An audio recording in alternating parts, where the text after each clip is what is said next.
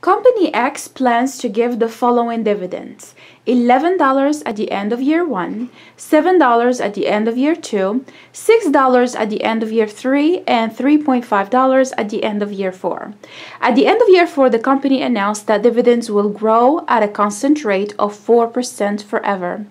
If the required rate on this investment is 14%, what is the price of Company X today?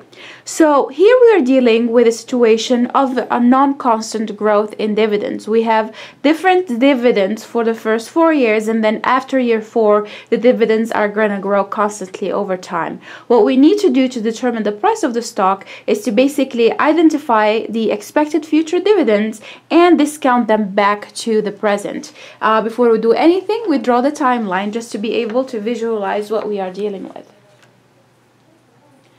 So here we draw the timeline. We have time 0, we have year 1, year 2, year 3, and year 4. The problem tells us that the company is going to pay $11 at the end of year 1, $7 at the end of year 2, $6 at the end of year 3, and $3.5 at the end of year 4.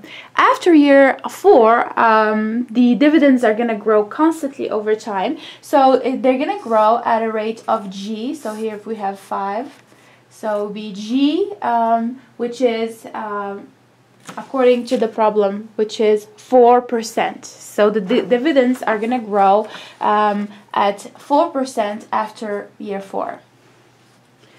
So again, to visualize when the dividends become constant, where they are changing, we do this. So from time 0 to year 4, to the end of year 4, we have non-constant dividends.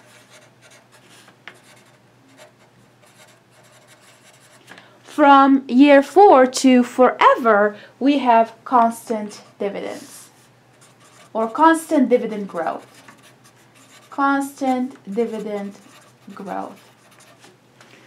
Of course, we can determine D5, D6, D7, D8, D forever. However, that is time consuming. And so we have a shortcut that we can use to be able to determine the value of those dividends. So at the end of year 4, the dividends start growing constantly over time. So we can use the constant dividend growth model to determine P4.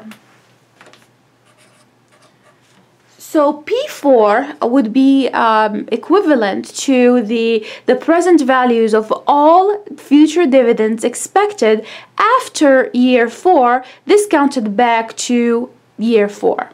Okay, so that P4 is going to reflect all dividends that are to be received after year 4, discounted back to the time to the end of year 4. So the dividends are growing constantly over time at the end of year 4. So to determine P4, we use the constant dividend growth model that says the price equals to the next dividend divided by R minus G. The next dividend after year 4 is the dividend we are expected to get at the end of year 5. So P4 would equal to D5 divided by R minus G. To determine D5, we look at the dividend at the end of year 4. So we're getting $3.5 at the end of year 4, and that dividend is going to grow at 4% for the next year. So we take 3.5 and we multiply by 1 plus 0.04.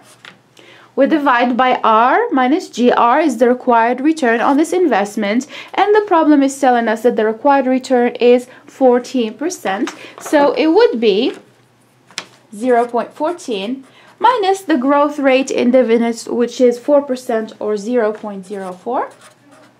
This would equal to 3.64 divided by 0.1, which gives us a price of 36.4. Okay, so P4 equals to $36.4. So that $36.4 reflects the present value of all dividends expected to be received after year 4 at the time at the end of year 4.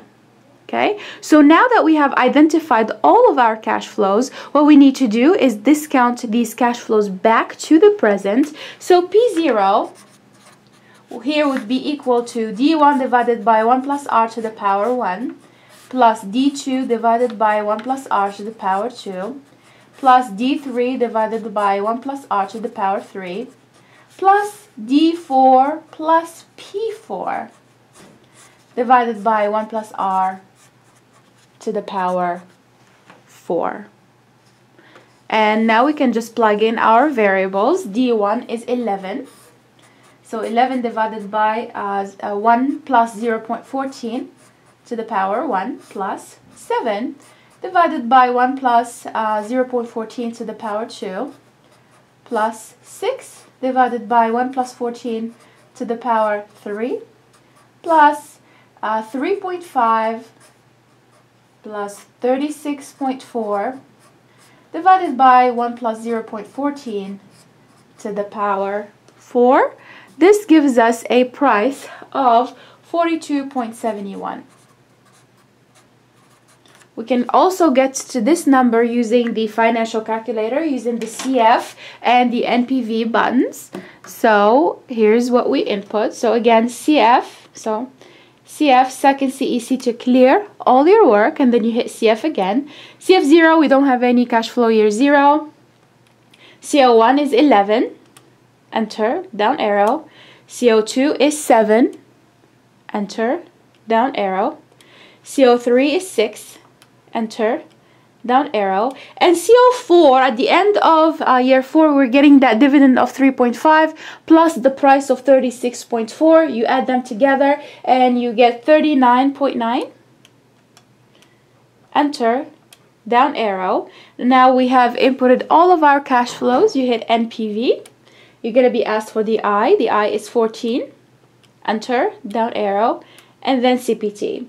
And the price is 42.7091 or 42.71, which is what we have found before.